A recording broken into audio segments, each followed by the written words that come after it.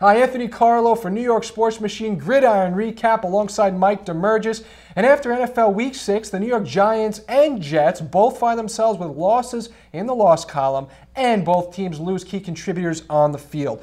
Before we get into the Jets losing to the Broncos 31-17, we will begin with the G-Men and a 27-0 loss. Absolutely horrible for the New York Giants. How do you win 3 games in a row, face a division rival, and not even show up? The Giants' offensive line came into this game only giving up 7 sacks. Against the Eagles, 8 sacks. 8 sacks against your division rival. They couldn't pass protect, they couldn't run the ball, and to top things off, they lose Victor Cruz for the season. He's an emotional leader, and he's one of those guys that controls the locker room, and certainly a mentor for young wide receivers like Odell Beckham. Mike, you speak about all of the problems, and what this was a collaborative breakdown.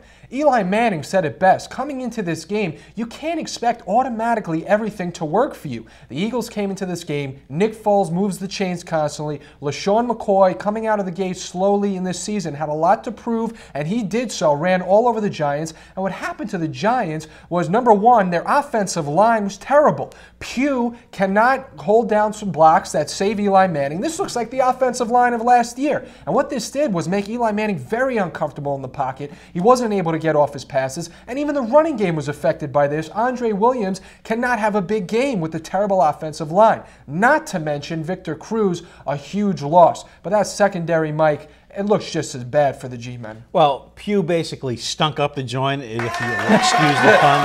Now you have Beckham, who's really got to step it up. The rookie players got to step it up, and they got to hope Jennings comes back and he's able to pick up the load. Defensively, this was a disaster as well for the Giants, giving up close to 450 total yards to the Eagles. Meanwhile, they only could amass about 250.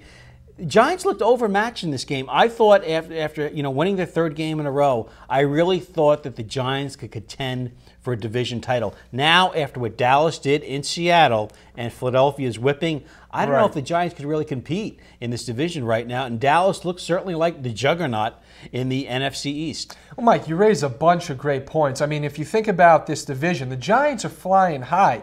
They come into this game on a 3-game winning streak, and you figure everything is feeling good if you're a part of this squad. But then you're looking at other teams in this division. The Eagles have been near to flawless. The Cowboys, who just destroyed the Super Bowl champions. Yeah, Seahawks. I mean, this is a tough division, and what the Giants cannot do is commit 10 penalties in a game. What they cannot do is when they're about to score, like Larry Donnell was, they can't have that play come back because of penalties. Will Beatty in that particular circumstance was the reason why the Giants couldn't put any points on the board. Look, if the Giants want to continue to put up any type of threat in this division, they're going to have to not only play well, but they're going to have to really narrow down the amount of mistakes they're making. I mean, when you're going up against teams like the Eagles and the Cowboys, the way they're playing right now, they will destroy you with the littlest mistake. Well, first off, too many times under Tom Coughlin's reign, the Giants have been blown out in an away game. It's happened way too many times. I remember back even the Super Bowl year. They went to Indianapolis.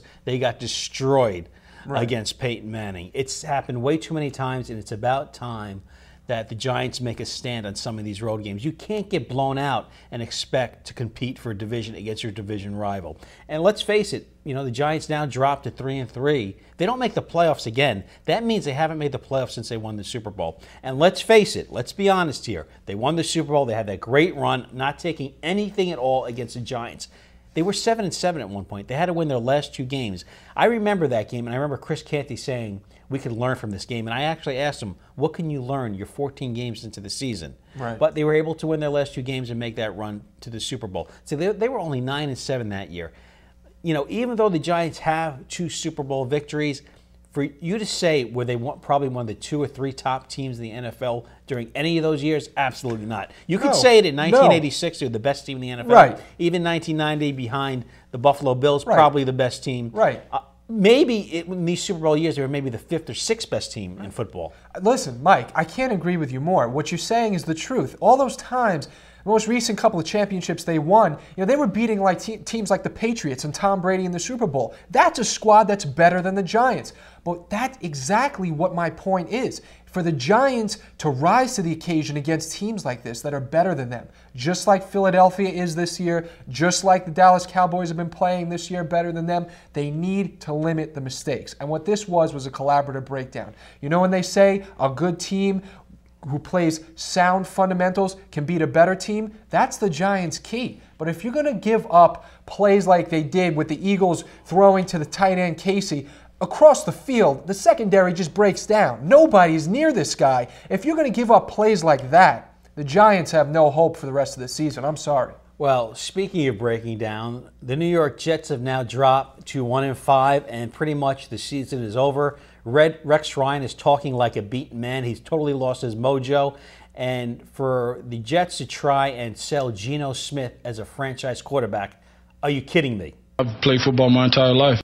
This is a disaster. It's a part of my learning process.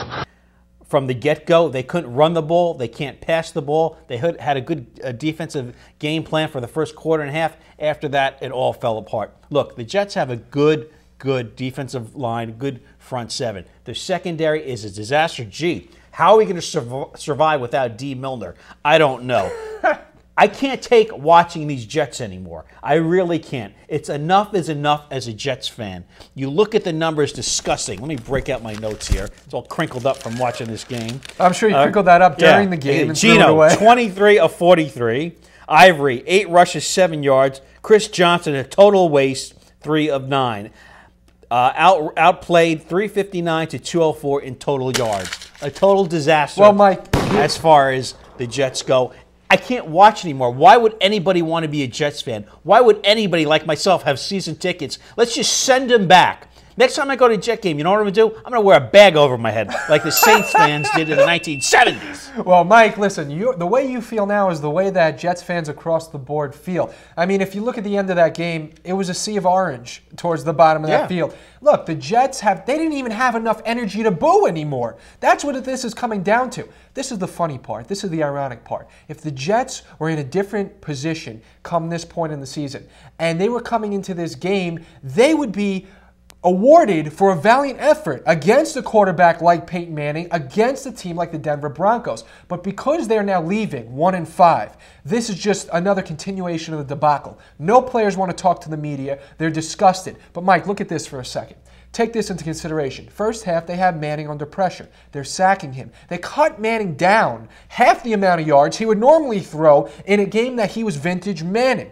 That's a couple of positives to look at. But when you look at the state that the Jets are at, the fact that approaching halftime, the Jets are down 10-7, okay? They have the opportunity to go into halftime, this still being a ball game. Rex Ryan, what he says, their game plan is to take down Peyton Manning, is use this defense to knock a couple of chess pieces off of Peyton Manning's chessboard, as if Peyton Manning is the best chess player in history. Now, what Rex Ryan details here is a way to eliminate Peyton Manning's targets, and what he does is try and take the ball out of Peyton Manning's hands. But what they fail to do is one thing, and that is come up with the big stop. Peyton Manning, minutes before we get to the halftime show, what he does is he takes that team and makes it into his own show. He brings the Broncos from the 20-yard line, his 20, all the way down the field for a touchdown to Julius Thomas, 80 yards, and right there's the game going into the second half with that type of score. Well, Anthony, what you're talking about is a Hall of Fame quarterback, a real quarterback. Right. Unfortunately for the New York Jets, and I've been watching games for over 35 years, right. Outside of a couple of years, Ken O'Brien, top-rated quarterback in the NFL, 1985. Vinny Testaverde, 1998, had a great season. Then we had Brett Favre in 2008. Chad Pennington throwing there in 2004, not bad. Right.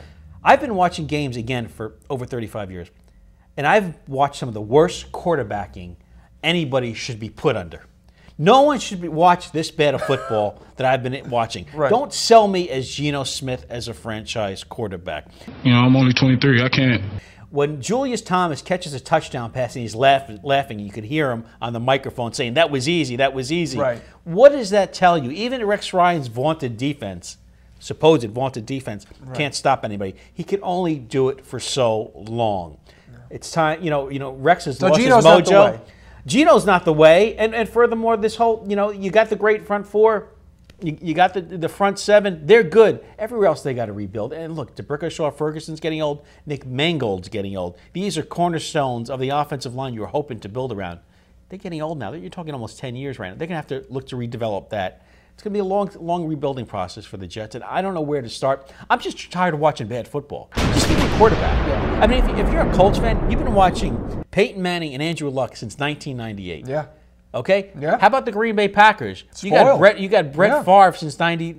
Now Aaron Rodgers. 93, and then he goes right to Aaron Rodgers. Yeah. Why can't I have that as a Jets fan? Mike, why do I have to watch garbage football all the time? Yeah. The Jets have made it clear that Gino has been the path they are trying to take. I don't want to go down that path. I don't want to go by that yellow brick road. There's a witch at the end of that. Here's the problem here. You go to your backup, Michael Vick, and he's not prepared for his game. So listen, the Jets have, in that respect, they have just swung and missed twice. And for a Jets fan, it's becoming very frustrating. So tear it all up. Is that what you're suggesting? Johnny Zick, listen, he in most people's opinion, he's to blame.